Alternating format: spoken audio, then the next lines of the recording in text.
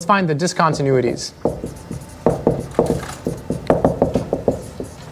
And we'll also talk about whether or not they're removable or non-removable. You'll see. So here we go. Let's do a couple of these. Let's do like more than one example. F of x equals, okay, how about this one? Tangent. Let's keep it, this is college. 3 pi x over 2.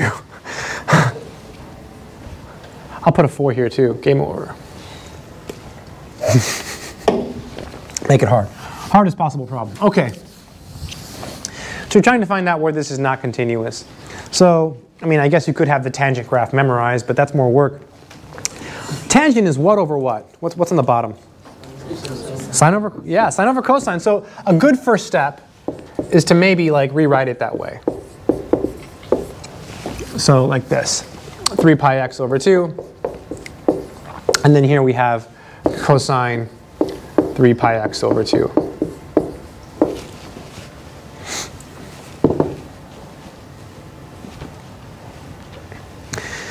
So now you're thinking, okay, this function, where is it not continuous? Well, it's going to be discontinuous whenever the bottom is 0, right? Because you can't divide by 0.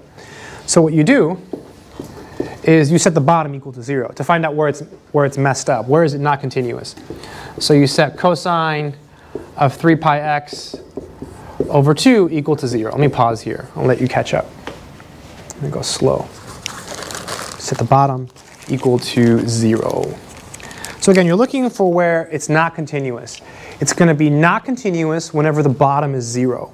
So whenever you're doing these and you see whenever you see a trig function here, if it's not sine or cosine, think about what's on the bottom. Okay, cosine's on the bottom, so you set this equal to 0. Okay, you can skip steps here too. You don't have to show this work. So when is cosine equal to 0? Well, the cosine of blah is equal to 0 when blah equals that, right? Just think of x as like something, right? So this is your x. So this is your x. So you just take this and you set it equal to pi over 2 plus k pi.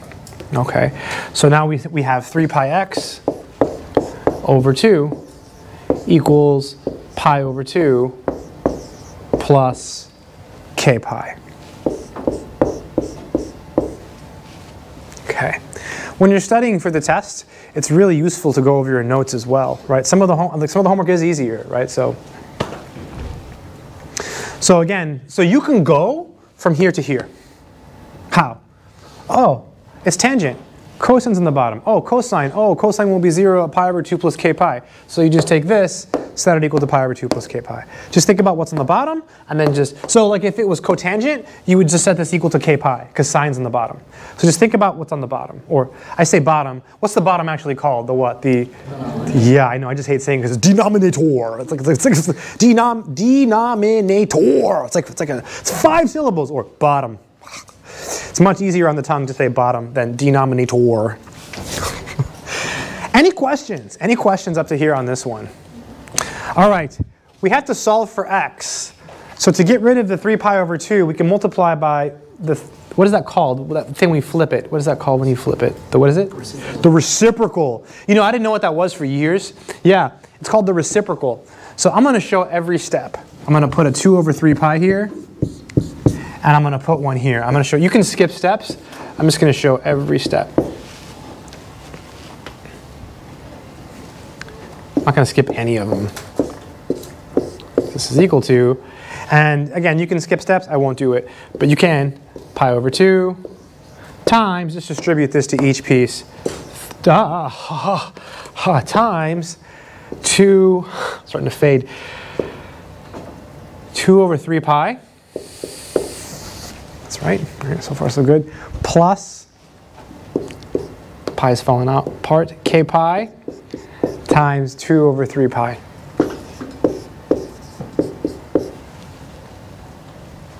Yeah, I used to always skip steps here, and then one semester there was this girl, and she turned in her test, and she was showing all the work. I'm like, oh, she's doomed. She got 100.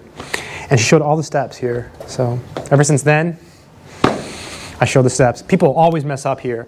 So now I always show all the steps. So this times this, plus this times this. The pi's cancel, the 2's cancel, right? So you get x equals 1/3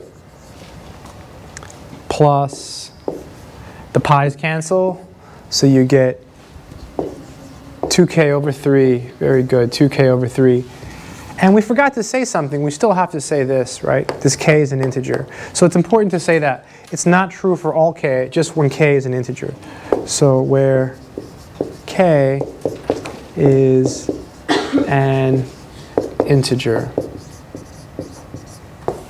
I like how full this class is. This is this is the fullest Calculus 1 class I've had in like 3 or 4 years.